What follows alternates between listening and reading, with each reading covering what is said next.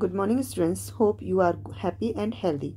Today we are discussing your worksheet number 119. This is your English worksheet which is taken from your book Marigold, Unit 5, Helen Keller.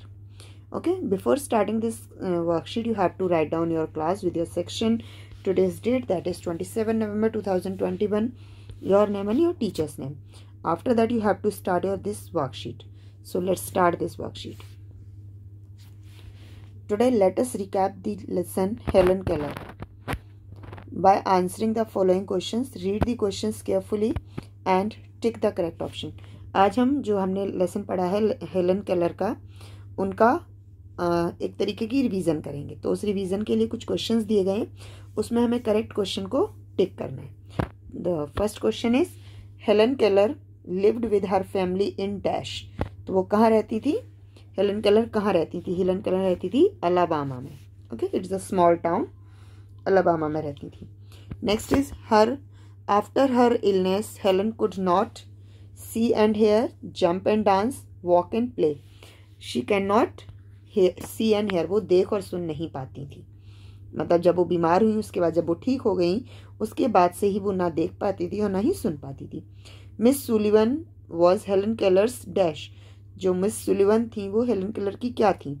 She was her teacher. Okay, next is rearrange the letters TEARW to make a meaningful word. The word दस formed is.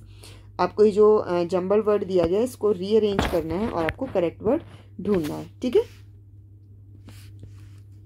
तो सबसे पहले हम देख लेते हैं T किस किस में है. टी इसमें भी है, इसमें भी है और इसमें भी है. ई यहाँ भी है, यहाँ भी है और यहाँ नहीं है, तो ये वर्ड तो नहीं होगा. फिर आर, आर यहाँ भी है, यहाँ भी है. उसके बाद है हमारा डब्लू. डब्लू यहाँ पर नहीं है, तो ये करेक्ट वर्ड बनेगा हमारा water.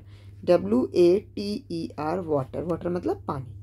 The meaning of physically fit is. जो पूर्ण रूप से स्वस्थ है, उसे कोई प्रॉब्लम नहीं है, उसे हम क्या कहते हैं?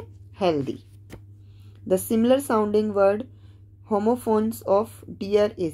डियर का होमोफोन निकालना है. डियर का होमोफोन क्या होता है? होमोफोन का मतलब होता है जो बोलने में एक जैसे लगते हैं बट लिखने में और उनकी मीनिंग डिफरेंट होती है.